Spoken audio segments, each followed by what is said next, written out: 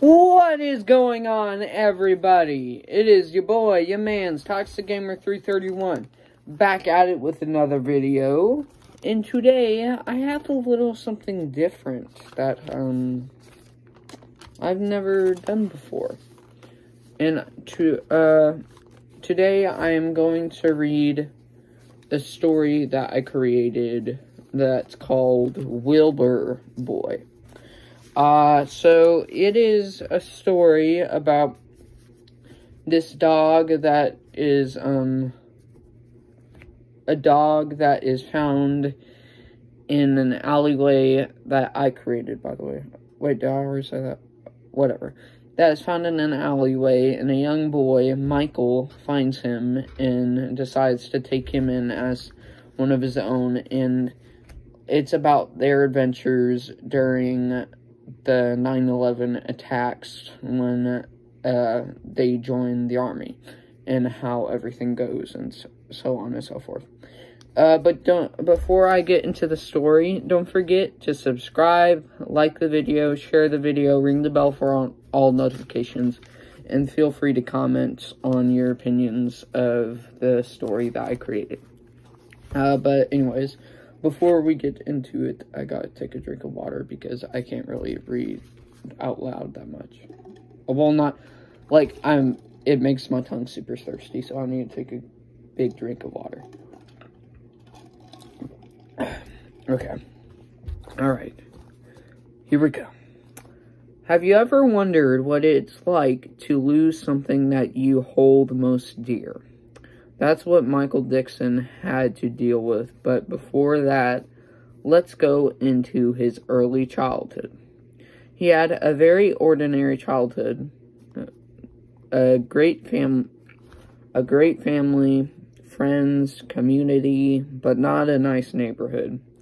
On one of his daily bike rides, he found a dark alleyway, which he heard weeping of some sorts. He went in to investigate, and he stumbled upon a man that seemed as if he got knocked out or mugged. But it wasn't any of those things. He had been stabbed and murdered. But in the dumpster next to the body was where the weeping had been coming from, and he stumbled upon a small, short little beagle dog that seemed as if he had just witnessed a horrible scene.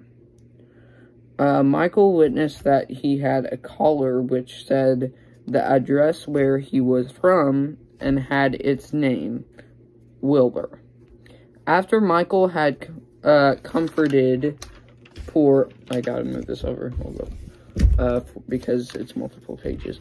Poor Wilbur, he carried the dog to the address as he thought nobody was there. It seemed as if the person was the only one who lived there, excluding Wilbur, of course.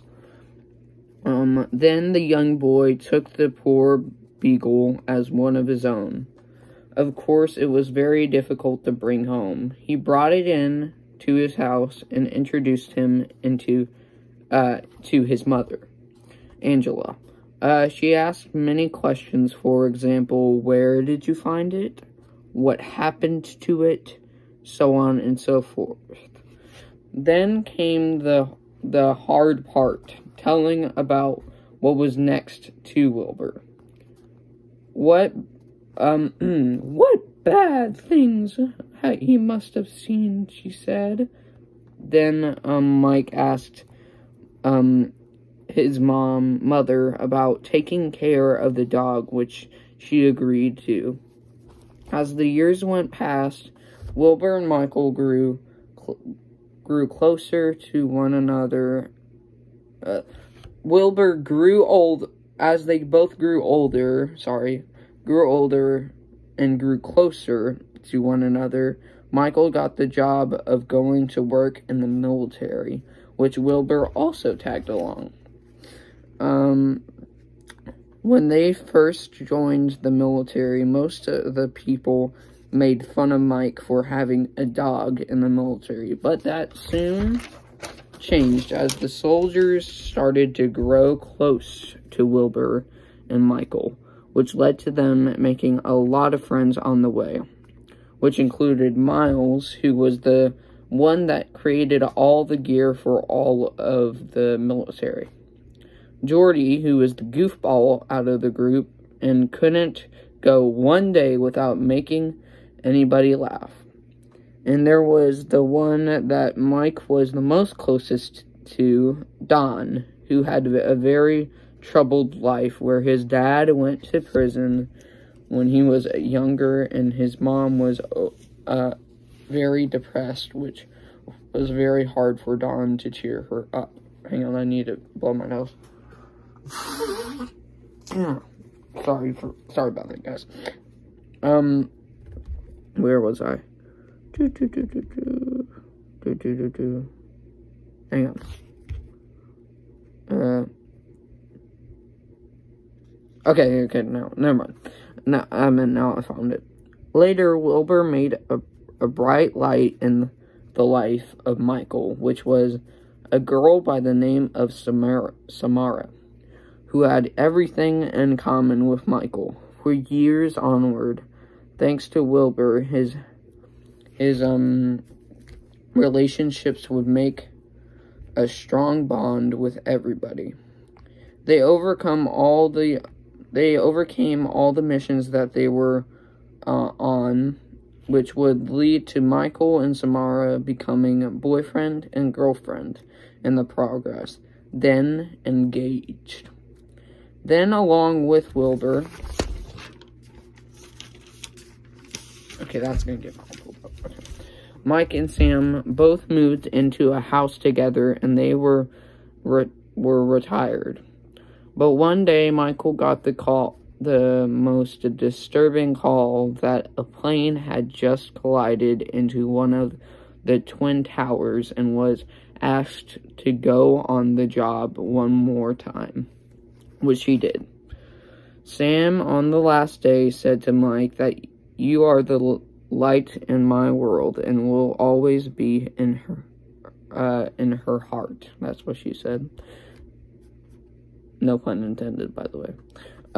And shared a loving kiss. Now it was the day where Mike packed his bags, went into the back of the Jeep with Wilbur and his friends. Then they were off to the fallen tower and their jobs. Were to get all the civilians trapped or not trapped off the premises. There was this one woman that was trapped under a fallen crane. Everybody had gotten out safely, and in one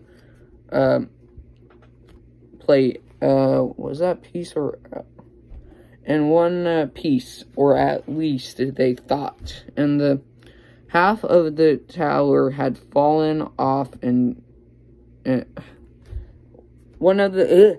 half of the tower had fallen off, and Don's legs had been crushed by the building, and was trapped inside all the rubble, and there was no way to get to him.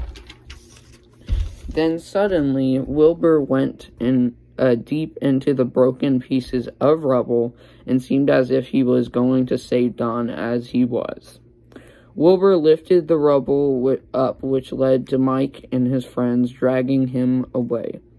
Then another plane was coming, and Mike threw Don out of the way and got crushed by the falling debris on TV while Samara was watching, or it seemed, and Wilbur had jumped into the way and moved Mike out of the way. And Wilbur had just got crushed. I needed to work on that. I made a whole lot of people get crushed. But was still breathing, and after Don was loaded into the Jeep, so was Wilbur. Then as soon as you know it, they were back at base.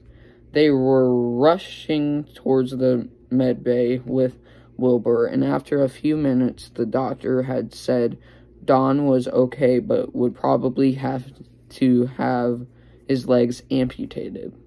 Mike asked, "What about Wilbur?" Then the doctor responded with, a sign that he doesn't have long, with a sigh that he doesn't have long. The doctor asked, do you want to see him before he... Yes, replied Michael as he went crying tears into the medical room. He sat next to his bed on his knees and said this. When I saw you since the day we met, I have loved you, and I will always love you. I thank you for being the best dog anyone can ask for, and I also thank you for helping me make so much more good friends, and then I probably never would have, and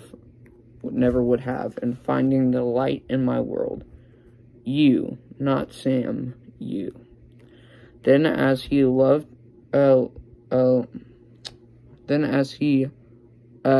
kissed his head next to his bed, crying and mourning, Wilbur had finally gone to a better place. Or so Michael had thought. After he had left the room in sorrow, the doctors moved into the room and realized the flatliners had stopped, and Wilbur was on his feet and seemed as if he was better than ever before, and ran to Michael and loved all over him. As for Don, he was applied with mechanical legs, and he thought it was the best thing that had ever happened to him.